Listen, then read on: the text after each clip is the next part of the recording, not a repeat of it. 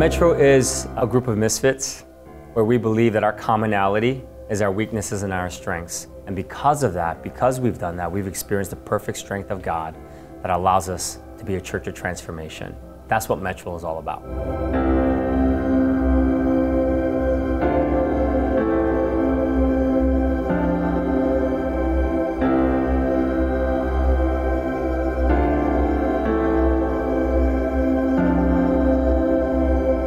I got something very exciting to share with you today. After 14 years of our church, and many of you have been a part of us for many years, it's time that Metro finds a home. Don't you agree?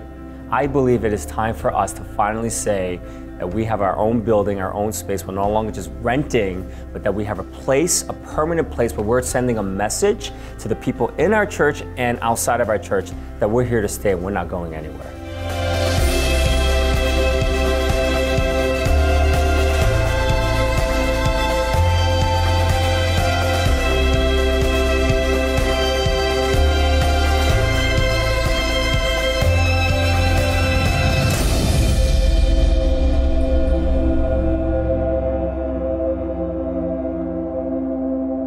We call this campaign Beyond the Building because we wanted people in our community to realize that this isn't just about building a church building. Sometimes when we think about a church building, we often just confine the church to just the building, but that's so much more than what we're about here at Metro. We feel like we need to bring our sanctuary or our seats, not just in our building, but we need to bring it onto the streets. And that's really what this is about.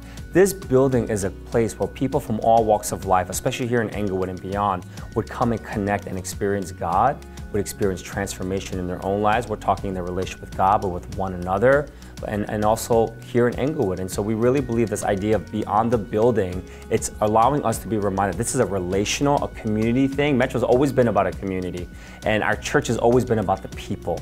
And this building is about the people, and that's why we're doing this. We're not doing this because we just want to build a building and have one to own. We're building this because we feel more than ever in the history of our church, we need to continue to do this because it's about our people, our community here at Metro, and our community here in Englewood, and even beyond. 14 years, I think it's quite a long time for a church to continue to be thriving in. Church experts say that probably more than 75% of most churches fail within the first 5 years. So 14 years is really a milestone. And we started with 11 people, and it's really been an amazing adventure. And now we're kind of at a place where we're about 800, about 500 adults, maybe a little bit more, and about 300 kids or so.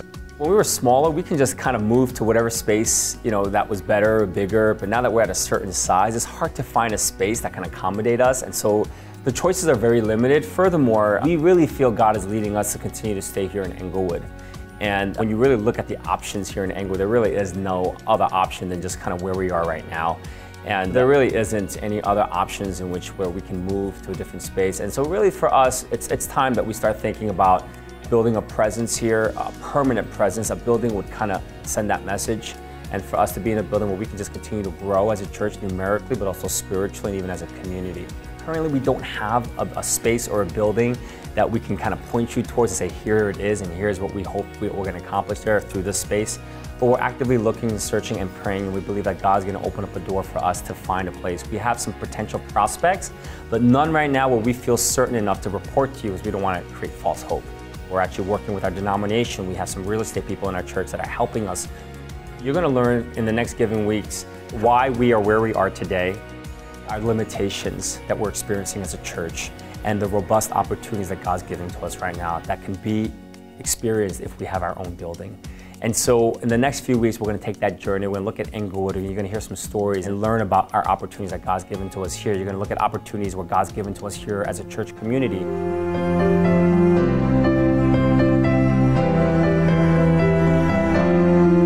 God's been real faithful to just kind of bringing people, and it's not just about the number, but really it's about the life and the vitality that we've been able to experience in the past 14 years. We started with 11, and there was still life in that 11 people that were a part of the church.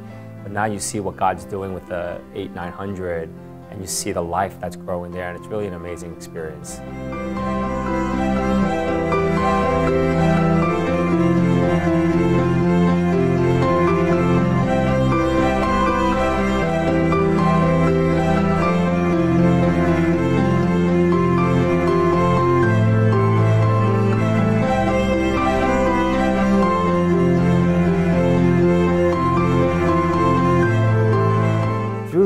campaign, you're going to learn what are the exciting opportunities that God has placed before us that we as a church have to learn to be faithful to doing together.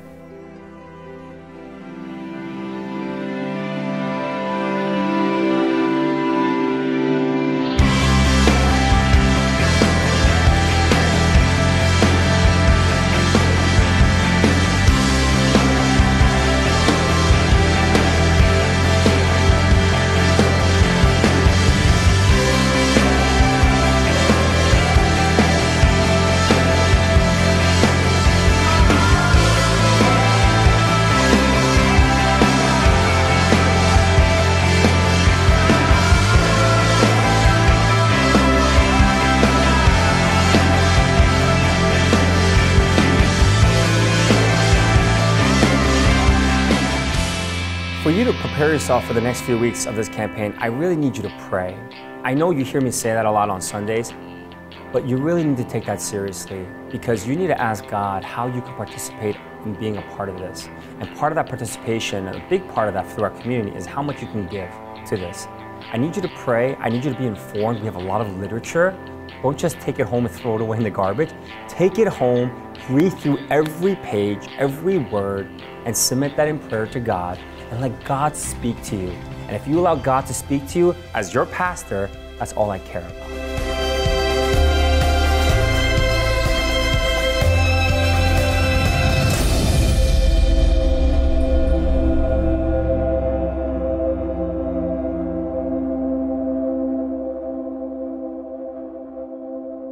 And there you have it. This is sort of this historic moment for the history of our church.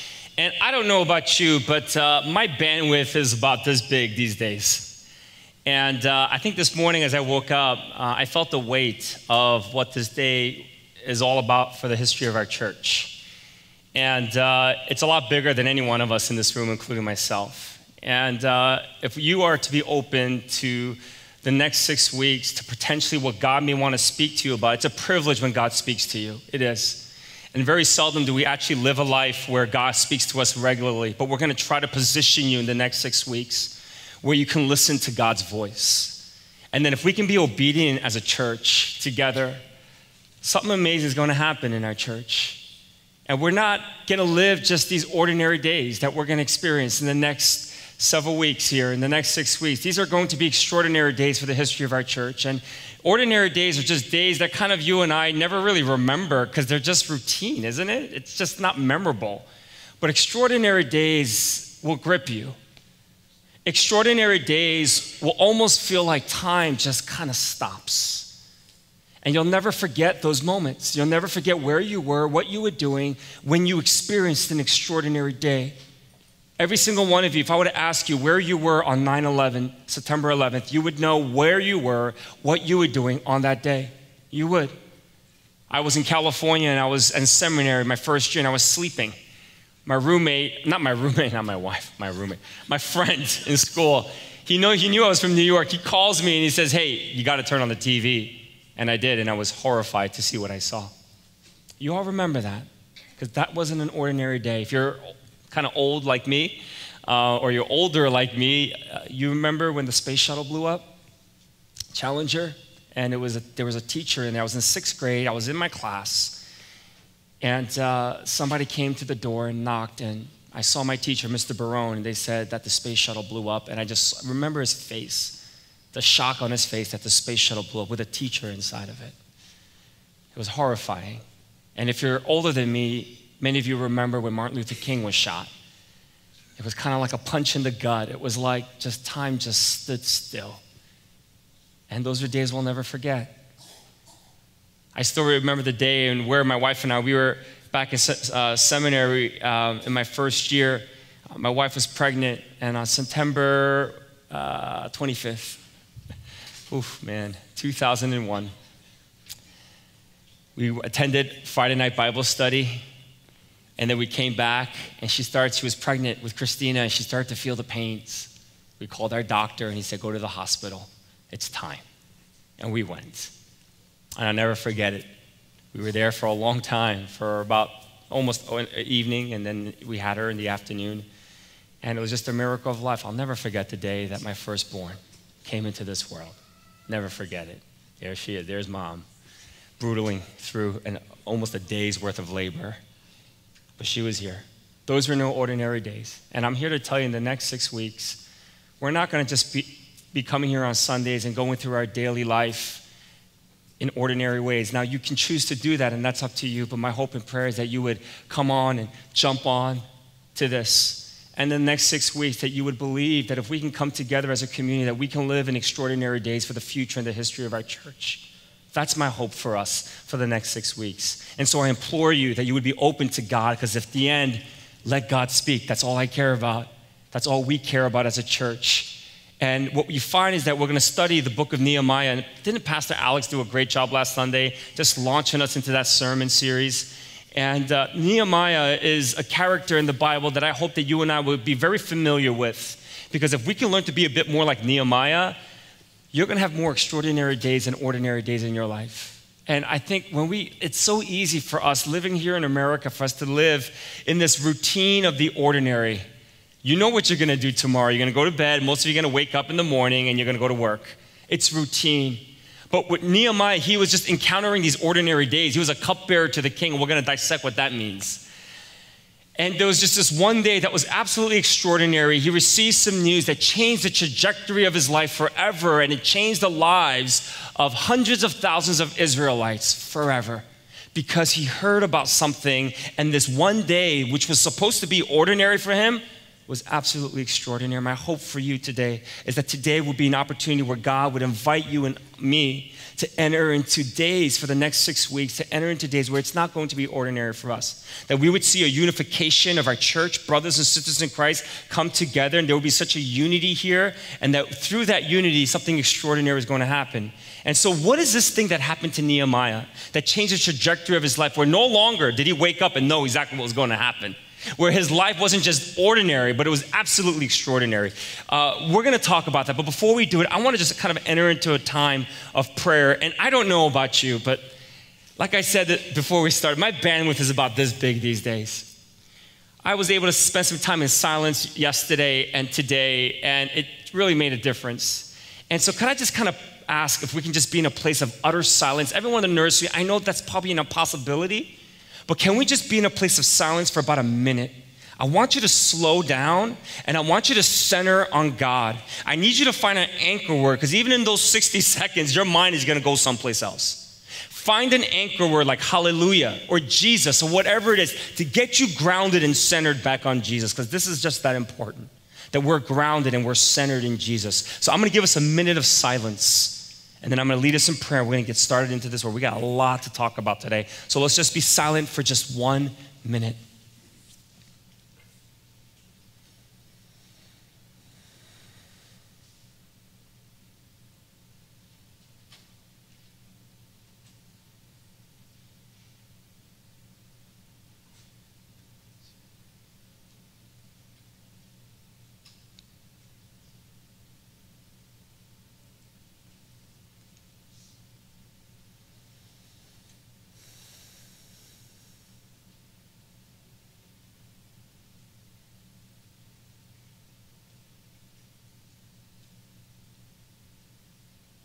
God, none of us in this room is worthy to live out the vision that you have given to this church.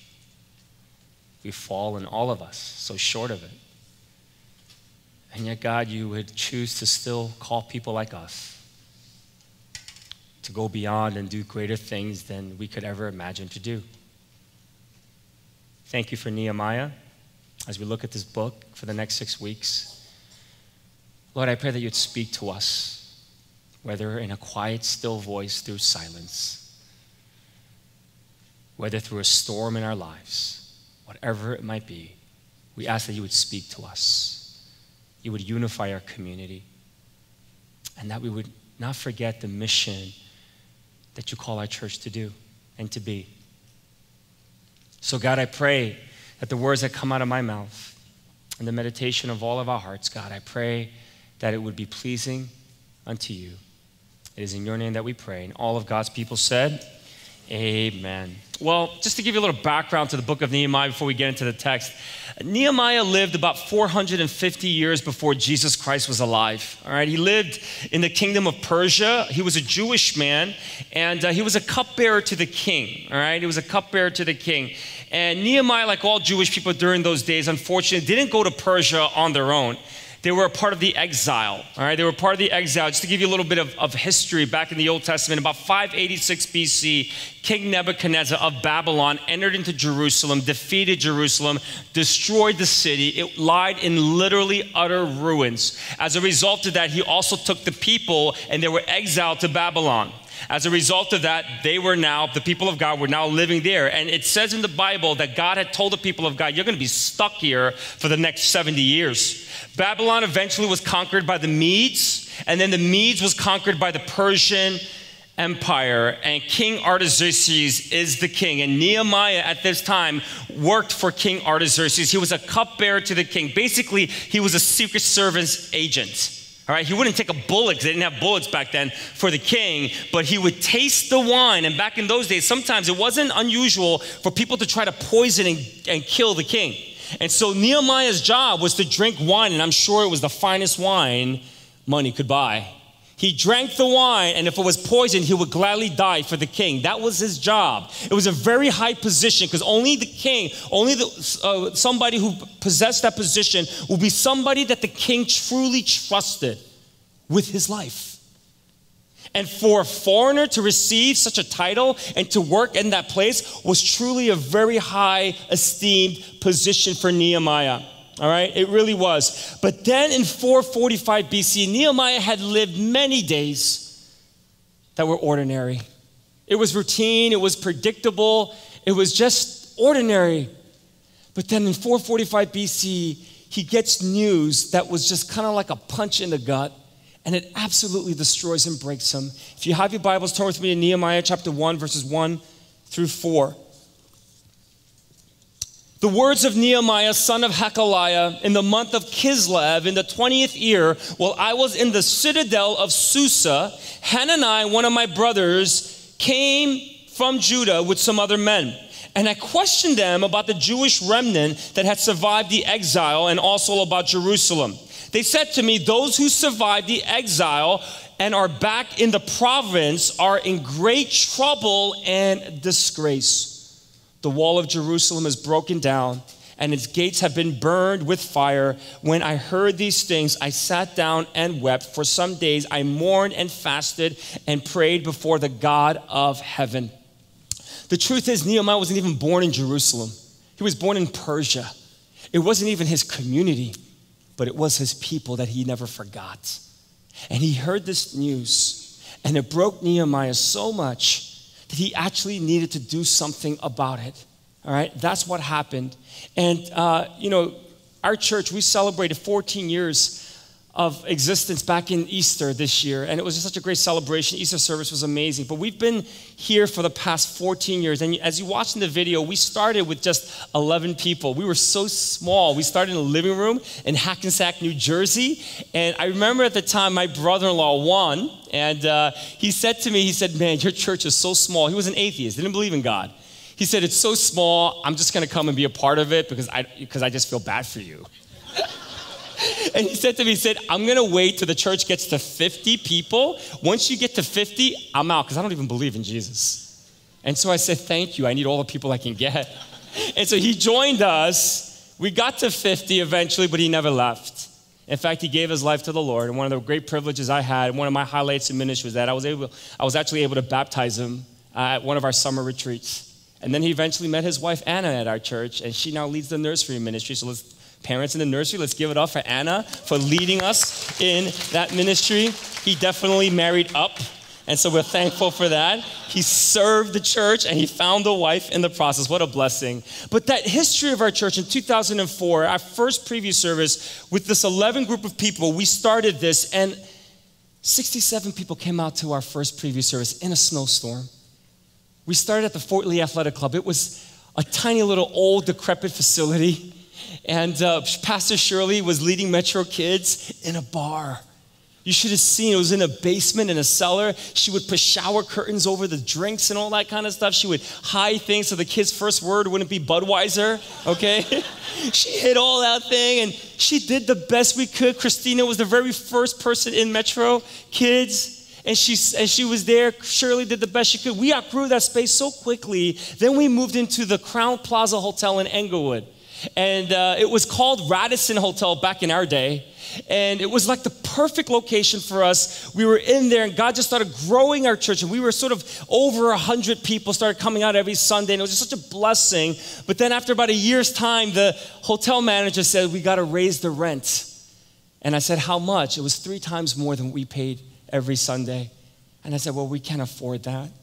And so then we looked, we prayed, we looked, and the only facility we were able to find was the Fort Lee Jewish Community Center. So we moved back to Fort Lee. And the rabbi said, you can only have your service, the earliest is 1 p.m. I thought, well, that's not too bad, 11 to 1, it's only 2 hours, our people will stay. So we did, we moved, and they didn't stay. It almost destroyed our church. There was sort of like I was shocked that 2 hours of a service change would make a difference, and we were starting to shrink, well under 100. And there was this one Sunday, I guess I looked sad or something. I went home, and I got a phone call from a church member, and he just said, hey, Pastor Peter, I just want you to know I believe in the vision of this church. I love Metro. He says, I will never leave this season. And I said, thank you. That was like the best thing he could share with me. He's no longer a part of our church anymore, but you know what? He was there, and he supported me, and his call made all the difference in the world. He left many years later, job, had to move away. I knew we had to get out of Fort Lee. I knew we had to get out of the Jewish Community Center. It wasn't working out for us. And so I started calling different school systems in different towns. And I said, let's try Englewood. We had such a great year in Englewood. And so I called, and they said, yeah, look at Lincoln Elementary School and let us know what you think. And I went down, and I couldn't believe it. It was like a perfect space for us. It was an elementary school. It was old, but it was perfect for us. And so we moved there for a few years, and God just started growing our church again. We had to go to second service, and it was just such a blessing. And then finally, Greco opened up, and we moved. The city sold Lincoln to, the Board of Ed sold the Lincoln Elementary School to the city. And so we moved to Greco. We've been here for the past 10 years, and it's been amazing. God took this little church of just a handful of people, and every Sunday we are about 800 people. And when we moved to Englewood, God said so clearly to us in our leadership that this is the community that we are to be incarnational. That's what he said, that we are to try to create an incarnational presence here in Englewood. Now, let me just kind of help you to understand what incarnation means. Incarnation, in its greatest way to explain it, is that Jesus, God became human, right? Through Jesus Christ. God became flesh. And so incarnation means God becoming flesh. And what he had called our church to do from once we moved back to Englewood was that we would be an incarnational presence here in Englewood, meaning we, the people here in this church, that we would be God's flesh to the people here in this city. Amen? That is the vision and the calling that God has placed upon us. And that's why we've never moved out of here. People have said, why don't you move out of Englewood? We can't, because we've built so much relational ties with the government, with the school system. We have relationships here. God has called us to be an incarnational presence. And we're not just about moving to different towns and finding a building that will fit us. It's about us creating an incarnational presence, laying an anchor down, saying, we are here and we're never going to leave Englewood, New Jersey. That this is the community in which God has called us to. And so we're excited about that. And so today we are launching this series called Beyond the Building. And it's time that Metro finds a home. It's time that we find a permanent facility where you and I can have, where we can do ministry here within our church. And there will be no more limitations. And so for the next 6 weeks, we're going to make history. I believe 5-6 years from now, maybe 10 years from now, we're all going to remember this day. We're all going to remember the series and say, remember when you launched the Beyond the Building series? And this was the beginning of God doing something incredible within the life of our church. And not just in the life of our church, but in the life of the city we call Englewood. And so I want you to pay attention. I do want to encourage you to come out every Sunday if you can. If you got these bracelets, let's put it on, all right? A lot of everyone, we want to put on these bracelets for the next 6 weeks because I want to encourage you to pray. You're going to get some literature. And I want to encourage you to read through it, all right? We're going to talk a lot about the campaign in the next 6 weeks, all right? We're going to have things called the living room events. I hope you'll be able to attend if you get an invitation. We're going to have vision events that you're all invited to where you can ask questions if you have questions. But our hope is that in the next 6 weeks, that as God speaks to you, as God speaks to me, that we would pray and ask how much we can give and contribute to this building fund over the next 3 years. So that on June 3rd, we would make a pledge as a church individually, and that we would share how much we're going to give above and beyond that of our normal giving, because we have to, but how much we can give so that we can raise $2.5 million as our goal. That in the next 3 years, that on June 3rd, that we would pledge $2.5 million together as a community, and that we would be able to use that as a down payment, a 20 to 25% down payment for a building and a facility here in Englewood, New Jersey. I'm asking you that you would be open to making the greatest gift contribution, financial contribution in the history that you've ever made in our church. And I believe in my heart that you'll never outgive God, and that God will bless you and bless us, and will unify as a church even greater as a result of that. Nehemiah receives news and what's happening in Jerusalem. His heart breaks so much, and I want us to understand, how can you and I begin to live a little bit more like Nehemiah? Because this is important. Because if we can't, then we just kind of go through the ebb and flow of life. But how can we be more like Nehemiah? What's some of the things that he did? First, if we're like Nehemiah, the condition of our community here at Metro Community Church is something that we have to care about. Now, if you're a first-time visitor, I'm not necessarily talking to you, but if this is your church, you got to care about our community here at Metro. Amen? We have to care about what's happening here. Look at verse 1. In the words of Nehemiah, son of Hekeliah, in the month of Kislev, in the 20th year, while I was in the citadel of Susa, Hananiah, one of my brothers, came from Judah with some other men. And I questioned them about the Jewish remnant that had survived the exile, and also about Jerusalem. They said to me, those who survived the exile and are back in the province are in great trouble and disgrace. The wall of Jerusalem is broken down, and its gates have been burned with fire. Here, Nehemiah had a pretty good job. It was pretty cush. He was living in the palace. He was wearing silk clothing every single day. And yet he hears this news, and he cares about it. It breaks his heart. He could have said, well, you know what? That's sad. I'm going to pray about it. I'll pray about it. All right? God bless these guys in Jerusalem. But he actually cared about what was going on. He wasn't apathetic. He could have been apathetic, but he decided to truly care. And that's the beginning point here. That if you want to be like Nehemiah, and if we want to be like Nehemiah as a church, especially now as we embark upon something that we've never done in the history of our church, own our own building, we have to care about what's happening here at Metro Community Church. We do. Every Sunday, we have about 800 people that come out on Sundays, about a little over 500 adults, and almost about 300 kids, from babies to high school. It's just amazing. Easter, we had over 1,200 people attend our church on Easter service. I mean, it was just powerful. God did just amazing things. And God just continues to bring more and more people. But I need you to know that we are at absolute maximum capacity as a church here on Sundays. We really can't fit any more people anymore. It's been a burden upon our ministries, because at the end of the day, God has called us to do ministry effectively as a church, and we have not been able to do that just simply because we don't have enough room. Remember back in October when I broke my hand? Remember, like, I come to church, I have a cast on, and I'm preaching with this obnoxious cast on my hand? Well, I mean, there it is. See that cast? I mean, listen, you don't know how hard that was. I had that thing on for like 6-7 weeks. I couldn't type, so I had to have my assistant, Steve, type my sermon notes. You know how hard that was for him to do that? I said, I can't, it takes me too long. Can you type it for me? So he did. You know how long it took me to write a sermon? You know how hard it was personally for me? I couldn't take a shower by myself. My wife had to wrap, like saran wrap, and put a garbage bag in my hand. And I took a shower with one hand, my left hand, my non-dominant hand, I take a shower with. Man, that's hard. Do you know how hard it was to wipe? I mean, I'm sorry I'm being gross, but your non-dominant hand? I mean, it would just stretch me beyond my wits. It really did.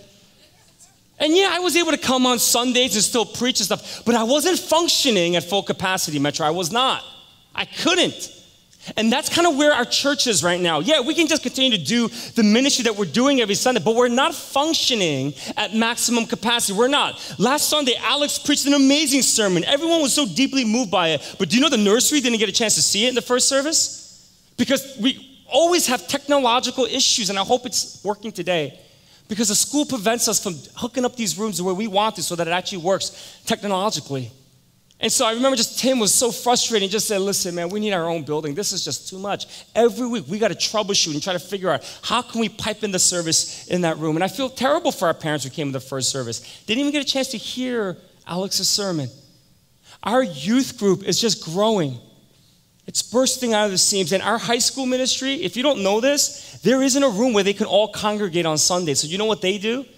They break up into classrooms with age so that they can just have Bible studies. They can't even come together on a monthly basis together and congregate as a high school youth because we just don't have any space for them.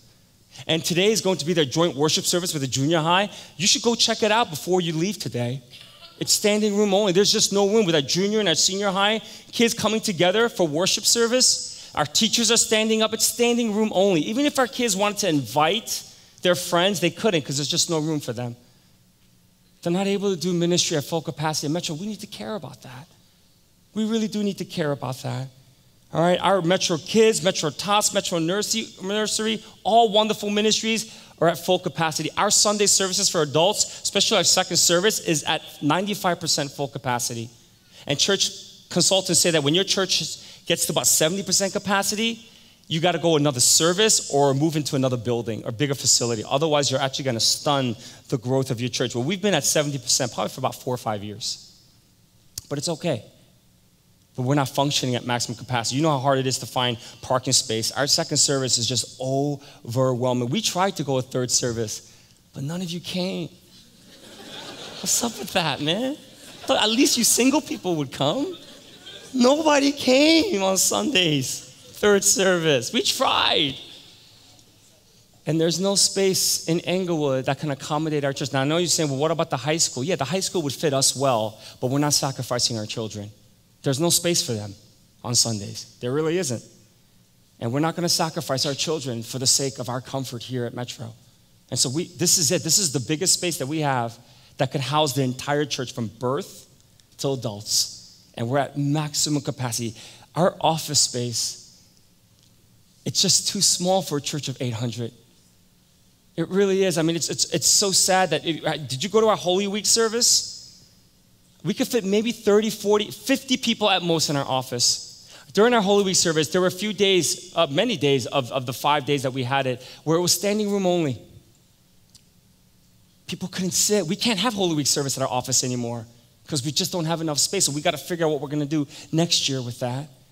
Our ministries, we got to tell a lot of our directors, a lot of our leaders in our church, you can't use our office today because we just don't have enough room. It's at maximum capacity. We are overwhelmed. And for Easter, we had our dance team, our worship team, and our choir practicing for Easter. And you know that the choir had to leave because there was just no room. And they ended up going to somebody else's house and they practiced there for Easter service. There's just no space. We are so limited in what we do in ministry. And yeah, we can continue to do what we're doing. We can continue to try to do this for many more years. But you know what? We won't be functioning at full capacity. And I know what you're thinking. You're saying, Peter, but you know, it shouldn't be about the numbers. And I get you. But you and I do not get to tell God how big this church is going to get. Amen? We don't. We don't get to tell God how big this church is going to be. What God has charged us to do is to be faithful to the mission. And if we're going to be a church of transformation, then we need to be a church that can do ministry at full capacity. And right now, we are just not at that place. And so God wants us to care the way Nehemiah cared. That he wants us to care about what's happening here. And that we would truly care about this, right? And Nehemiah, when he heard that the walls had been broken down, it hurt him. Because you know that back in those days, the walls were so important for the safety of its community. If you didn't have walls, other people can come and attack you. Countries can come and attack you and destroy you. You watch a lot of those older movies, like Lord of the Rings. You watch Troy, those movies. The walls were everything. If they did not have walls, they were not a city. If they did not have walls, not only were they in a very precarious situation, they did not have an identity because the walls preserved the identity of their people group. And that's why Hananiah said, the people of God are living in utter disgrace right now. Because not only are the walls ruined, they don't have an identity anymore because there's nothing to fortify their borders and protect them. And so Nehemiah cared about that. And what I need you to do in the next 6 weeks, I need you to pray. And if you don't care, I need you to say, God, could you give me the heart that you have for this church? And can you help me to care about some of the things that are happening in our church community? Nehemiah cared. What was the second thing Nehemiah did? If we're like Nehemiah, and if we can be like Nehemiah, the condition of our community is something we will weep about. Not only will we care about it, but we're going to weep about it as well, all right? When I say weep about it, there are some things that are happening in our church that deserves weeping together. But I'm talking also about we have to come together collectively as a church, and we have to weep about what's happening here in Englewood. We have to weep about it. Look at verse 4. When I heard these things, I sat down and wept. For some days I mourned and fasted and prayed before the God of heaven. We need to weep the way Nehemiah did. Now, I know what some of you are thinking. You're saying, but Peter, I don't live in Englewood. No, I know you don't live in Englewood. But you know what? Nehemiah didn't live in Jerusalem, but he still wept about it. And Metro Community Church, if this is your church, Englewood is your community. Amen? Englewood is your Jerusalem. Don't just see it as a location that you come to on Sundays and worship God. No, this is a church. This is our community. And God has called our church that this is the mission field that he wants to serve and love to the best of our abilities. That's what he's called us to be and to do. And so this is your church. We cannot dichotomize where we live residentially to where our church lives here. We cannot dichotomize it. Yes, you live in a community and you can be involved in that, and that's great. But your missional community is where your church is at, and that's here in Englewood. Englewood is a tale of two cities. Some of the most wealthiest and famous people in the world live in Englewood. Do you know that? Some of the greatest homes in Bergen County are not in Alpine, or not even in Englewood Cliffs. They're in Englewood. Do you know Alicia Keys lives in Englewood? You know how I know that? Kevin sees her all the time when they walk. You know, he walks with his wife, Linda, every day. And he'll see her, and he'll say hi. She says she's very friendly. I'm like, Kevin invited her to church. Just give her one of our invitation cards. He says he'd do it, but then her bodyguards would just tackle him probably. So I said, okay, you don't have to do that. It's okay. Alicia Keys lives here. You know what house she brought? She brought Eddie Murphy's old house. Eddie Murphy lived in Englewood. I don't know if you know that. Whitney Houston lived in Englewood. All right, before, unfortunately, you know, she passed away. Sarah Jessica Parker, John Travolta graduated at Dwight Morrow High School here in Englewood. If you don't know that, a little bit of trivia for all of you. Englewood is an amazing city. It's a hub for artists. The Bergen Pack Theater brings artists from all over the world to come and to perform. Artists love to be here in Englewood because it's sort of a hub for artists here. Some great restaurants here in Englewood, aren't there? It's a great place to be. But there's another story that you need to know about Englewood. With all that opulent wealth and all the advancements that you see in this city, 25% of the population of this city still make less than $25,000 a year. Wrap your mind around that for one moment. In Bergen County, 25% of the residents in this community make less than $25,000 a year. When a family is living in that kind of poverty, the kids struggle in every way. One of the ways that I learned about this a few years ago, that every Friday, the kids in this elementary school, they go home with a snack pack. You know why they do that? Because years ago, they found out these kids would come into school on Monday with headaches. And so they go to the nurse's office, and the nurse would wonder, what's going on? Why do all these kids have headaches? And they realized that they had no food to eat over the weekend. And so they literally starved themselves. And so what the school did, they said from now on, every student is going to get a snack pack and go home with it because that might be the only thing that they're going to eat for the weekend until they get back to school. Our heart has to weep for that because this is our community. We're all children of God, amen? And there are children in this community that go home and they can't even eat on the weekends. And sometimes the only meal they'll eat is here in school. Our hearts have to break for that. Because these kids have just the same kind of potential that your kids have today. But they just don't have the opportunity. They just don't have the opportunity.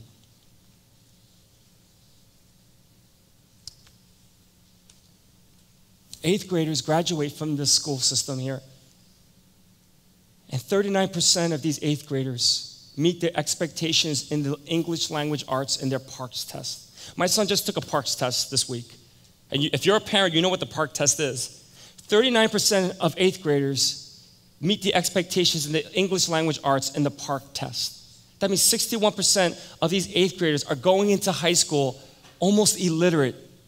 They can't read proficiently, they can't write proficiently. You ready for the math? 13% of 8th graders meet the expectations in math in the Park test. That means 77% of these kids don't know basic math to go into 9th grade in high school. Our hearts have to weep for that statistic. You know, that 13% wasn't 2016 results. It was 2015. Sunita did all the research. She said the score was so low that the city couldn't publish it because it was even lower than 13%. This is what's happening here in Englewood. We have all the opportunities, all the great things that's happening here, but our heart has to weep the way Nehemiah's heart wept when he heard about the city being in utter ruins, when he heard that the people of God were living in utter disgrace. Our hearts have to break because these kids are bright. They're smart. Some of them are geniuses. They really are. They just haven't been given the opportunity. These kids could be doctors, they can be lawyers, they can be business people, they can own businesses in Englewood, they can own companies, they can be in the finance field, they can be computer programmers. They just are not given an opportunity because they're living in this community in abject poverty. And God has called us to love and to meet Him through those people. Will your hearts weep for that? Our hope is that this building that we buy and that we one day have of our own, it's not going to be a church. It's going to be a community center for the city of Englewood.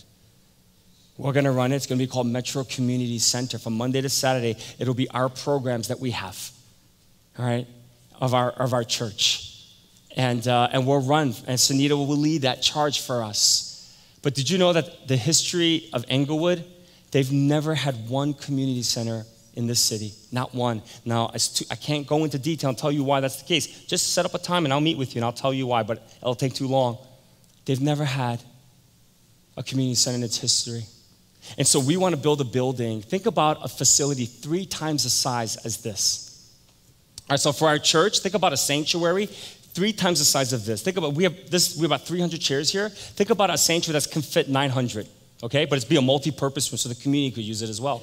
All right? Think about everything in here, all the classrooms where all the kids are 3 times the size, our office space 3 times the size of where we're in now. Think about that. But think about, for this community center, think about a full-size basketball court. I know some of you guys are thinking, you're thinking, whoa, then we could play basketball on Sundays. Absolutely you can, but it's not for you. All right? It's not for you primarily. It's for the kids in this city. Pastor Clay does a middle school basketball program, and it struggles here and there because we don't have a gym. We have to ask for permission from the school, and they can't give it to us regularly. But he firmly believes that if we had our own gym, we can have 200 to 300 middle schoolers every single day at this program. Because this would be a program, what it will do is that they're just not going to play basketball. They got to do their homework before they play basketball. It's this mentoring kind of a thing that happens. He puts on a 3-on-3 basketball tournament where all the kids from the city come because there's some really great prizes and they challenge one another, and it's just a great thing. Recreation is going to be a huge way in how we reach the city and the kids here in Englewood. All right, the other area is going to be the arts focus, arts department, arts area. Can you imagine a dance studio where we could teach kids how to dance and they can just perform? I know our dance ministry will love that, and that's great, but it's not for you primarily. It's for the city. Could you imagine like an art studio where kids can learn how to paint and they can do that? Can you imagine a place where kids can learn how to record their own music and they can kind of produce it? I mean, the next Alicia Keys could be living here in Englewood. The next Dr. Dre could be here in Englewood to produce some great music. How about somebody who can, we have a little edit room, and they're so cheap now. You don't need a lot of money to set these things up, where we can teach kids how to shoot on a camera and how to make little short films, and maybe the next Steven Spielberg lives right here in this community. We don't even know about it. And can you imagine every year, once or twice a year, we have an arts day where we invite everyone in the community to come, and they sit like us, and they see these kids dance, they look at their paintings, they watch their movies, their short films, and they listen to their music just perform. Can you imagine how much community that will bring into the city? Education. Education is a huge need here, as you saw the statistics that we just showed you. Michael W. Smith, guys, you have no idea the kind of program that he started. He started a Metro Life program many years ago, and Metro Life is an acronym, LIFE, standing for Living in Freedom Every Day. We have a vision in our community center to work with some of the most at-risk youth in Englewood. You know that Englewood sends the highest number of teenagers to juvenile detention centers. I just had a meeting with the captain and the chief of police, assistant attorney general, and the head prosecutor of Bergen County. And we're talking about the juvenile crime here in Englewood, and it's horrible. It's horrible. And I share with him what Metro Life is all about. And I said, chief, and to the attorney general and to the prosecutor, I said, would you guys be open to considering, before you send these kids to a juvenile detention center, would you send them to our program, Metro Life? Would you be open to it? They said, let's talk. We'd be open to it. Because you know what happens when kids go to juvenile detention centers? They're 31 times more likely to go to jail when they get older and they become an adult. We have an opportunity, Metro, to do something. And Michael's put this amazing program together. Honestly, he has. And it's life on life, working with these kids, mentoring them in major ways. And we have a guy at our church. His name is Newton. Newton's a Korean-American guy, lives in Tenafly. He's a banker. And he decided to want to be a mentor. If you want to be a mentor, just volunteer for it. But you got to go through a rigorous screening process. And he just came into my office a few weeks ago. I had no idea he was a mentor. And he just started sharing with me the past 2 years in how he's been connecting with this kid who played football on the football team. Newton played for football for his town. So I guess they paired him up because they both had football in common. And he's just been mentoring him for the past 2 years, and it's just been fantastic. He found out that the kid never been in a pool before, and so he said, come on over, I got a pool in my house. And so he was swimming and hanging out with the family. They were able to sit down and talk more in depth. And when you're living in poverty, honestly, as a kid, and I get it, because in some ways I lived in poverty. You just want to work and make a lot of money, the best you can as a high school student. And so he didn't even care about school. And Newton just sat down there with him for hours talking to him about, yeah, you can do that and drop out of school. I mean, that's obviously an opportunity. That's an option. But he says, but if you graduate and you work real hard in school, and though you may not see a lot of money now, and go to college and graduate, you'll make a lot more money than you ever could working at minimum wage at a fast food joint. He's going to graduate in June because of that mentorship with Newton. And it's just a great thing. Such a cool thing that happened a few weeks ago. I don't want to say cool, but just something that really touched my heart. One of you in this church, you have employed one of the kids from Metro Life. Astounding. Excellent. Thank you for doing that. Well, this kid had graduated from Metro Life a few years ago. He's still going to college. But I found out a few weeks ago that his father passed away. And so, of course, the person who hired him called me and said, hey, I just want you to know this person's father passed away. And I knew who he was. And so I called Mike. And I said, hey, Michael, this person's father passed away. And I just want him to know so you can reach out to him because he's probably hurting. And Mike said, no, I know. He called me already. I said, really? He said, yeah, I already talked to him. You see, Michael was like an uncle, like a second father to him. And when he lost his dad, one of the first people that he thought about was to call Mike and to reach out to him. These are the opportunities that this community center, Metro Community Center, the areas of recreation, the arts, and education that God has called us to be at. And Sunita is leading that with Michael Smith and with Steve Bang, and they're kind of create these programs with Clayton and with different people and with you, that we can come together and do something this city's never had before. We can leave a legacy here that will go far beyond our lifetime, that our grandkids would be coming to Metro, and they'll be able to see what's happened, and we'll say, we all remember that day in 2017, back in late April, when we talked about this. But we got to be willing to weep about what's going on here in this community. Amen? God has called you and me. I don't know why. Remember Alice got up here last week and he said, God used somebody that didn't look like me, that didn't even live in my neighborhood, but as a result of it, I came to know Jesus. He's spoken at the White House. He speaks at conferences, sometimes there are about 20,000 people in attendance. There's so much opportunity and potential here, and God's called you and me. He's invited us to have a front row seat in being a part of the lives of these amazing young men and women here in this city. I don't know about you, but that is such an exciting thing. And so we won't have this church that's just going to be a church building that's only used at full capacity once a week on a Sunday. but it'll be used at full capacity from Monday through Sunday, that God will be doing great things in this facility. The third and last thing, that if we're like Nehemiah, the condition of our community is something we will pray about. We will care about it, we will weep about it, but now we got to pray about it. And so if you have your bands, make sure you have your wristbands. Nehemiah prayed. You know how long he prayed for? After he heard this news, I'm going to take you to chapter 2 next Sunday. Then he goes before the king. How many days do you think elapsed through him hearing this news and him weeping and praying and then him going to the king? How many days do you think? 2, 3, 4, maybe 1 week, maybe 2 weeks? Try 4 months. He fasted and he prayed for 4 months.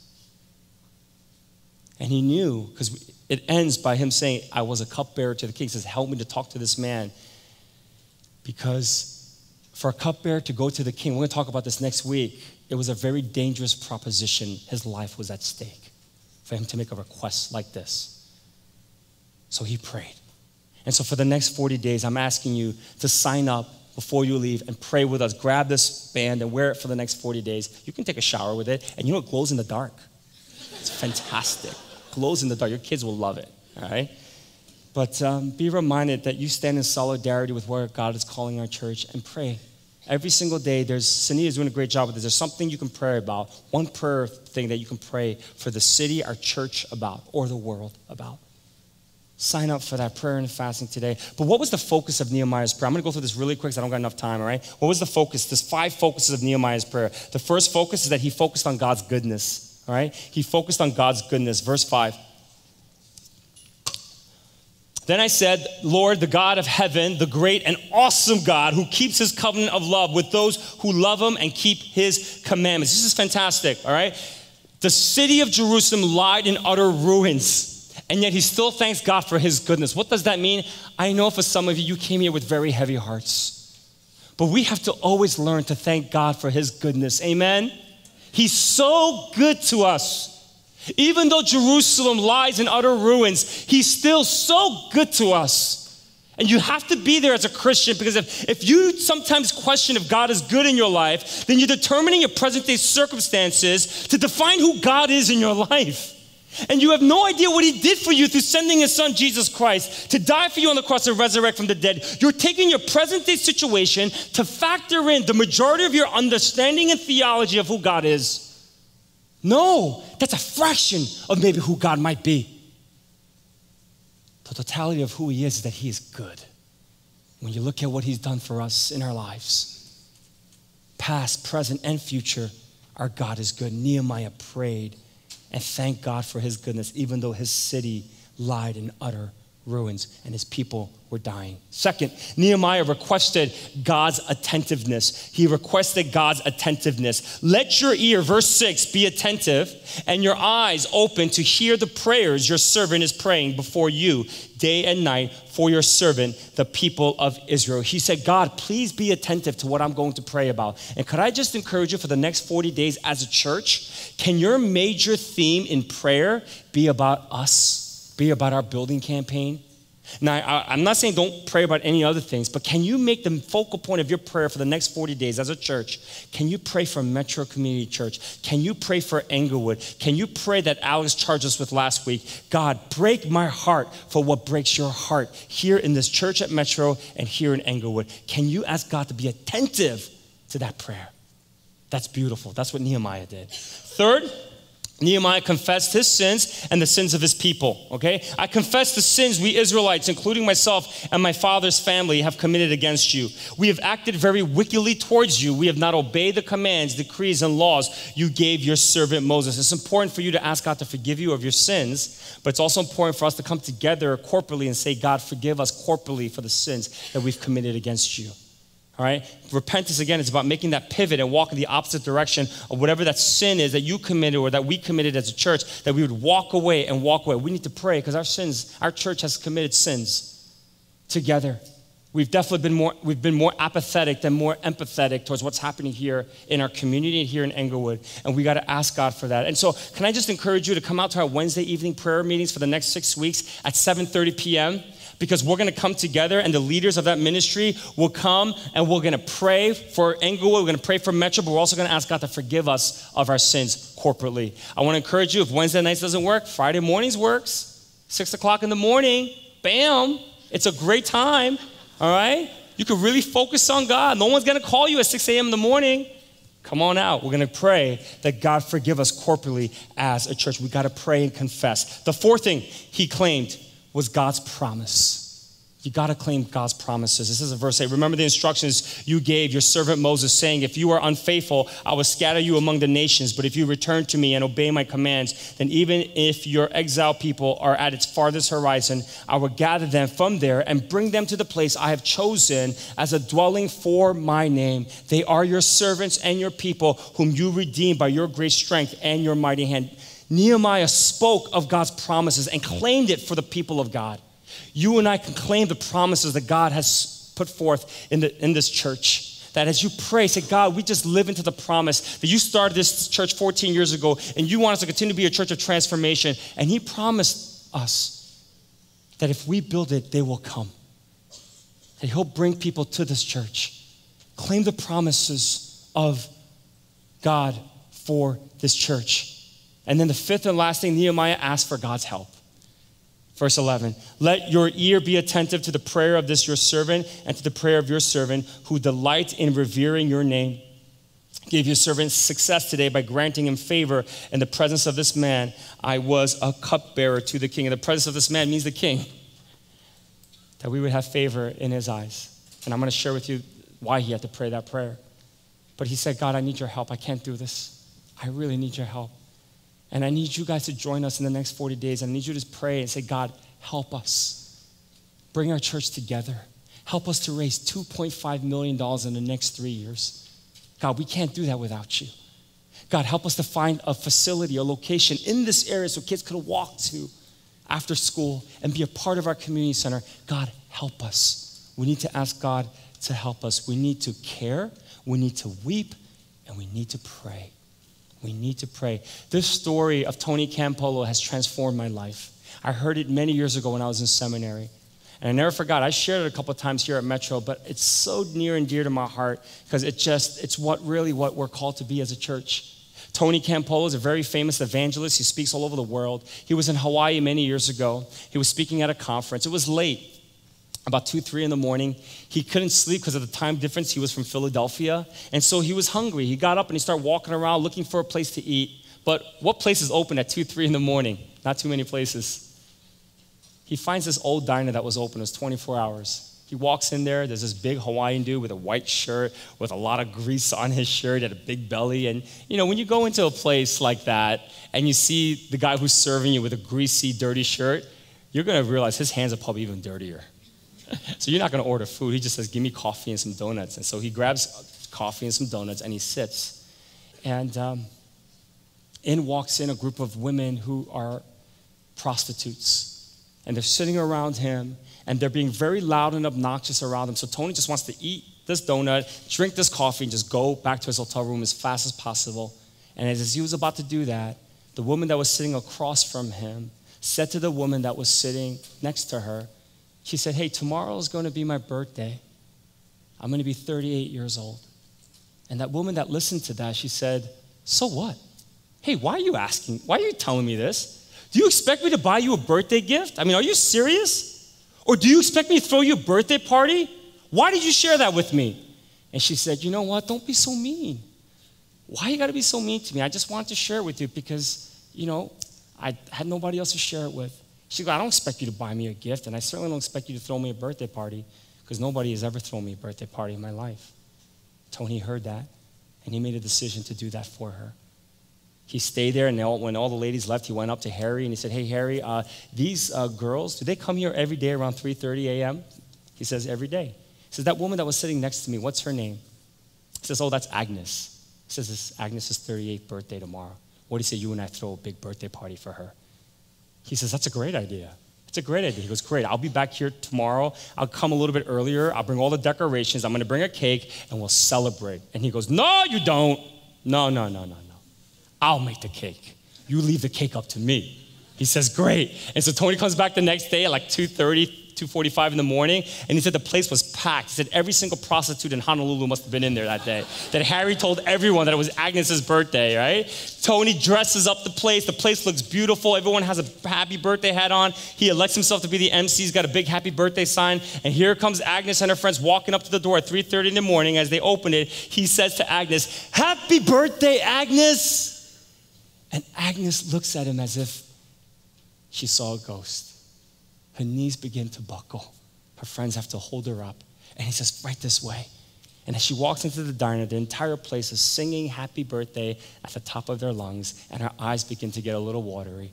She sits down, and then here comes Harry with this massive cake with 38 candles, and he puts it right before her, and then she just loses it. She starts to cry. And then Harry goes, "Come on, Agnes, blow out the candles. We're hungry." And Harry, not being very sensitive, waits about 15 seconds, and then he blows it out for her. And then he hands her a knife, and he goes, "Cut the cake, Agnes. Cut the cake." And Agnes just so focused on this cake. He said, "Harry, can we eat the cake a little later? I mean, would it be okay if I can just look at this cake a little while longer?" And Harry goes, "I don't care. If you want to take it home, take it home." And she looks at him, she goes, "I can take this home?" She says, "I only live 5 minutes away, I'll be right back." She grabs the cake, she holds it like the Holy Grail, and she leaves. The place is dead silent. What does Tony do? He does what any pastor would do. He says, "Let's pray." And so he's praying with all these people in that room, and after he was done, Harry says to him, he goes, "Hey, you didn't tell me you were a preacher. I mean, what church do you belong to?" And in a moment of brilliance, Tony says to him, "I belong to a church that throws birthday parties for prostitutes at 3:30 in the morning." Harry goes, "No, you don't. No, you don't. If there was a church like that, I'd go to it." Wouldn't we all?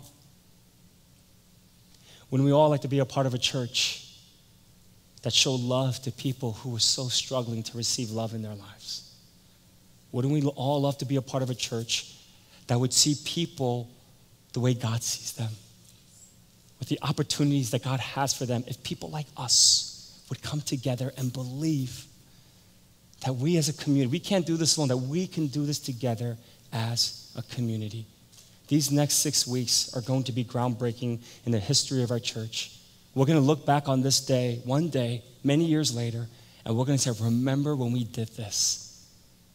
And my hope for you that during these 6 weeks is that you will care, you will weep, and you will pray. Let's bow our heads.